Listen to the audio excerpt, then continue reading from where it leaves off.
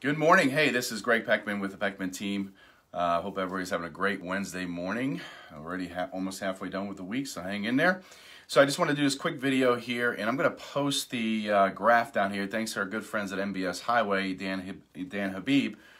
Basically, it's going to show you a chart, and on that chart, it's going to show you mortgage rates going up and down on it, and how the Fed, basically affects that or doesn't affect that. Okay.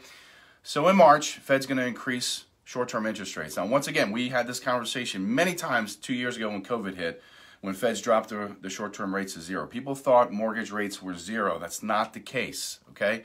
Not the case at all.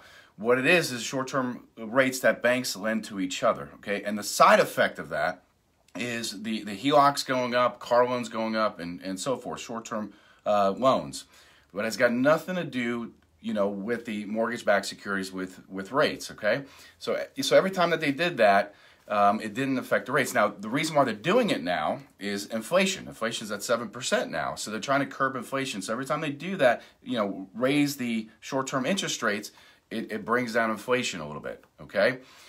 But it doesn't affect, basically by doing that affects the rates coming down a little bit, okay? Because inflation is the arch enemy of mortgage rates. So anytime that the Fed does that, to try to curb inflation by bringing down inflation, that helps rates come down as well.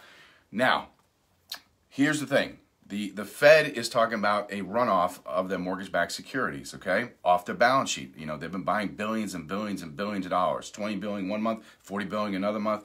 Just crazy amount of numbers, okay? So they're talking about letting that run off, and not just talk, that's probably going to happen, okay? When that happens, okay, once again, I'm going to post this chart down in the comment section.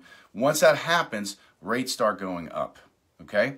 So that's very, very important, because people hear about the Fed, and people are going to, screw it up like in the news media. They're going to say that the, rates are going up for mortgages and everything else, because the Fed is hiking the rate, okay? And the Fed is talking about, hiking the rate 2, 3, 4 times this year possibly. So just be aware of that. When they say that, that does not mean that mortgage rates are going up, okay? They're trying to curb inflation, and the result of that, bringing down inflation helps mortgage rates come down a little bit, okay?